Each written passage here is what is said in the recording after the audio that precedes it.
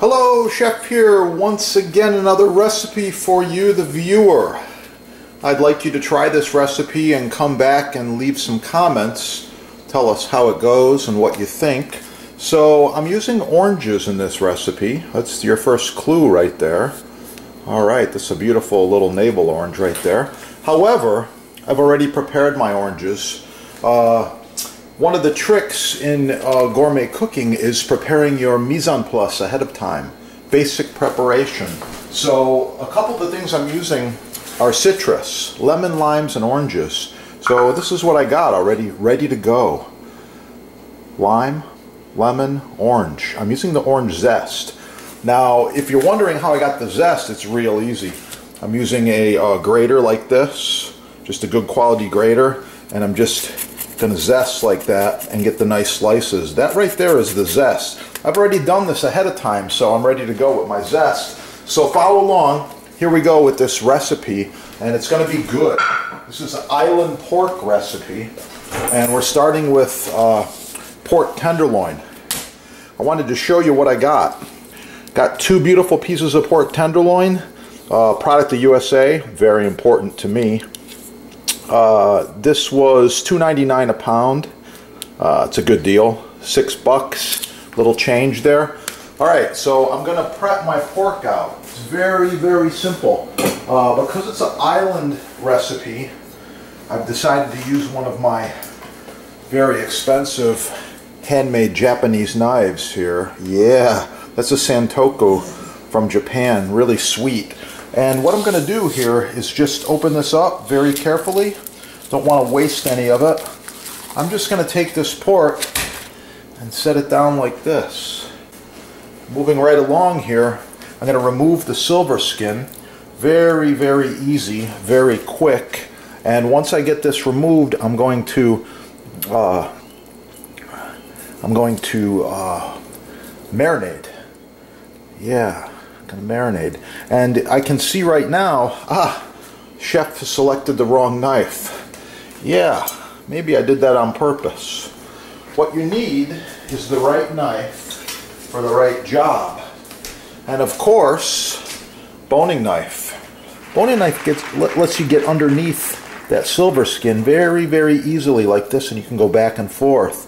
So I like to change it up a little for you and show you the tools and why it's important, so you can get cooking the right way.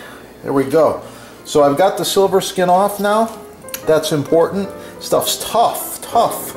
It's like chewing rubber bands. Don't want any of that. Rubber bands in my food. I like to remove a little more of this fat, just like this. Okay, this one's good to go. Now, the other one, I'm going to move on to him in just a minute. So this one here, ready to go. I'm going to take the knife and I'm going to cut about halfway through like this. I'm looking for a nice uniform thickness, and I use my hand, palm of the hand like this. Okay, now this piece looks a little ridiculous for a serving. This is where the Santoku comes into play. So for a serving, I might be using smaller pieces like this, maybe 4 ounces or so. So just like this right here. I got 3 cuts. These are going to get marinated. We're good to go.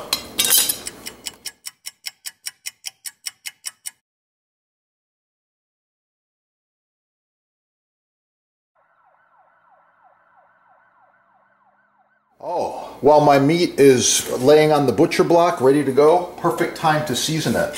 A little bit of sea salt, not too much, and a little bit of fresh ground black pepper, not too much. But I do want those flavors to penetrate.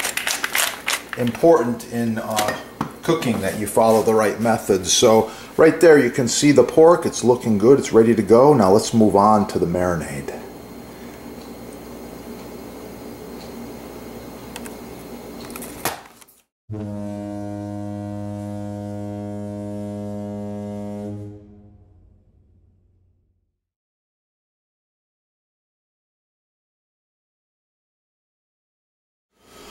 Okay, for the island pork, this is very, very easy. I've got a stainless steel mixing bowl.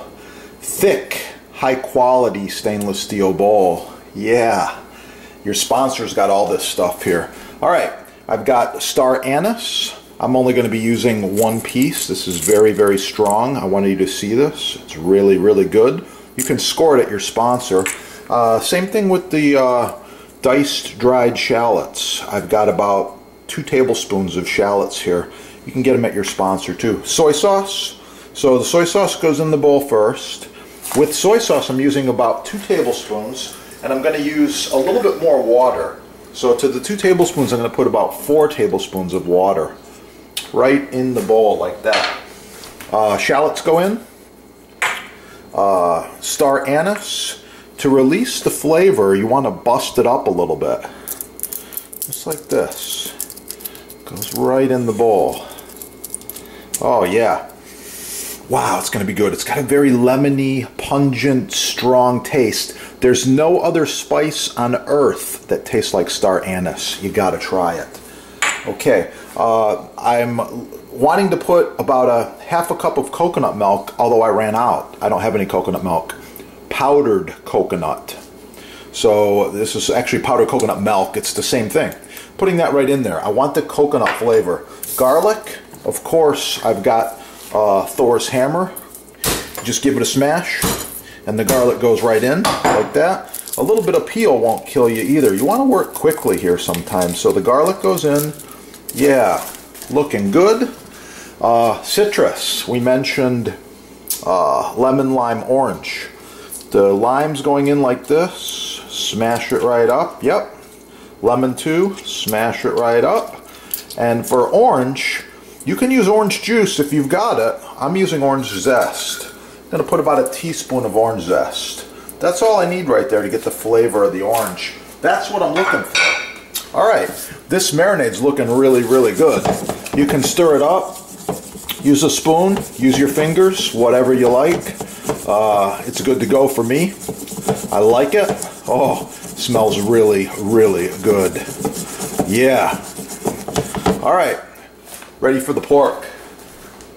So the pork, it goes in all at once. However, you want to coat each side. That's what you want to do there. Looking for a good full flavor on the pork. This marinade, by the way, is going to penetrate over the next 48 hours. I'm not going to grill this pork. This is going to be grilled outside most likely. Weather's a factor always. But I want to get the full flavor of this marinade. And to do that, I'm looking for 48 hours. Okay, this is looking really, really good. One more chef tip for you here. Rub your garlic all over the meat. Yeah. Rubbing the meat. Okay. Now, you want to smash it down into the bowl like this. You can even give it the punch if you like to. Just get it down in the bowl. And then, I'm always washing my hands as I go here. I'm going to put a piece of plastic wrap over the top, and I'm going to put a weight. Now, if you don't have a weight, you can improvise and use, you know, a brick, a stone, measuring cups, whatever you got. But I want a little bit of a weight on there. So another trick would be to put a mixing bowl on there, or even a pan cover or something like that. I just want to press it down. All right, that's it. This is going in the refrigerator. I'll be back.